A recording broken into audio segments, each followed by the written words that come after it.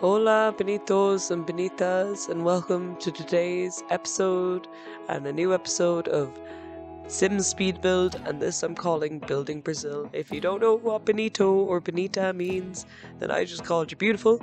But I will not be speaking Portuguese for the rest of the episode because I can't speak Portuguese, and I definitely don't have enough to get me through any sort of long-term conversation or anything that's past hi, how are you?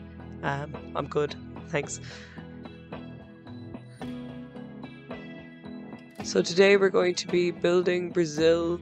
I went to go visit Brazil with my boyfriend for Christmas.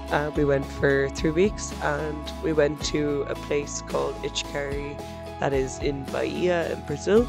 And we went by the beach and there was like loads of stunning houses and stuff, and I've always been looking for a way to do an island living save and find inspiration for kind of this, boutique island living, fancy island getaway or, rustic island getaway kind of vibe.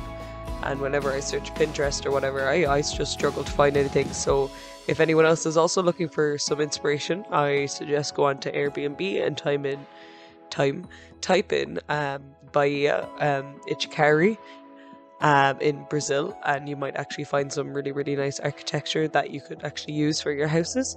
But if anyone else has any other good suggestions, I would definitely be open for it. But for now, I'm going to try keep the island living to kind of the Brazilian style architecture. I also have to apologize as I do actually have a bit of a cold today, so I'm not sounding my greatest, but I kind of said, I'll persevere on, and sure, if I sound horrible, that's grand, it'd be grand. So in relation to most of the houses that I'll be building, a big issue or like an issue that I'm coming across is, or that I'll have to kind of modify as I go, is Brazil don't actually build on their coasts or on the water line, and they have to build a certain distance away from the water. In island living, obviously we can build on top of the water and we can't really interact with the terrain in that way to change it. So I'll either have to change the... And mentioning of the snowy escape a minute ago, so I was recently in Austria and maybe the idea would be to do some kind of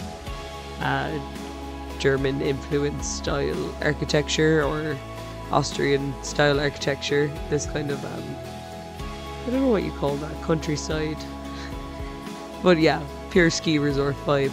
So that might be as well on the cards in the next few weeks, because I'm going to probably jitter back and forth from the two of these. I probably won't be able to continue in one style completely, but it'll definitely get done soon.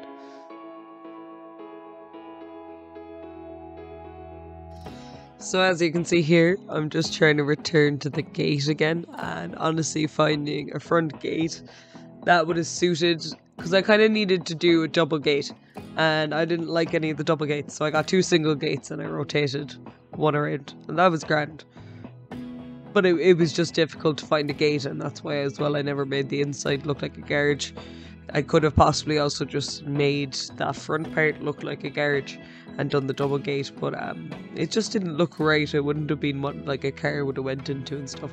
So I think having the car park around the side was really nice. Maybe we could put up like a little sign if you wanted like it to be like a vacation lot or something, so it would look like a little villa that like for an Airbnb that you can rent out. I might make 1 or 2 of these vacation lots. I need to find something as well that will suit these kind of bar lots or something else, because you just kind of want the variety as well.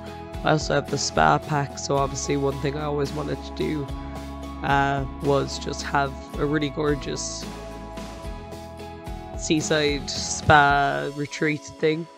And once again, I've looked on Pinterest, not Instagram, a lot for ideas, but they're always kind of just overdone or over the top, or I've tried once or twice to do this super like unrealistic architecture and stuff that I've seen on actually Instagram from different architecture groups, but it just became really, really hard. So but I have 1 or 2 ideas for that, so that's another thing that needs to go into this area, and then really we'll call it a happy dappy.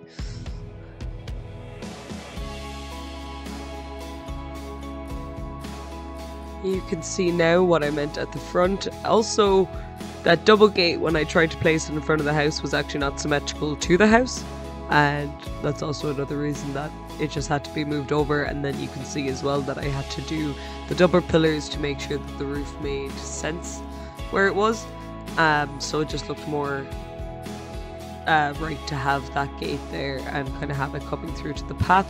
Then we have the closed off backyard, and then I'm going to put in that roof and a wall to separate that off from the back so it looks like a private backyard. And then the last finishing touches are just some bushes, some rocks, and some of the terrain paint just to kind of make it a bit messier. I kind of use a mix of terrain paint as well because I kind of like the big rocks, and then to use the gravel on top, so it kind of looks like, oh, there might have been some bigger rocks under it. And then I literally spam bushes, and obviously I just put lots of palm trees and stuff, coconut trees, because that's not unusual for Brazil, they have lots of coconuts. So that was about it for this build. Thank you so much for tuning in, thank you so much for checking it out. If you'd like to see the next one, maybe next time I won't pick green as the colour for the house. It was actually in the original photo green, but you know, we'll change that up. But if you'd like to see more of it, if you've stayed to this point as well, thank you very, very much. And if you have stayed to this point, I hope you won't mind giving it a like and maybe subscribing exactly, that if you want to see the next time, maybe hear me not sound sick, that would be really nice, and I'd really, really appreciate that. And I hope that you have a lovely day and you enjoy the rest of the video, and I do hope that next time you come back to see the next one, hopefully. Thank you, bye.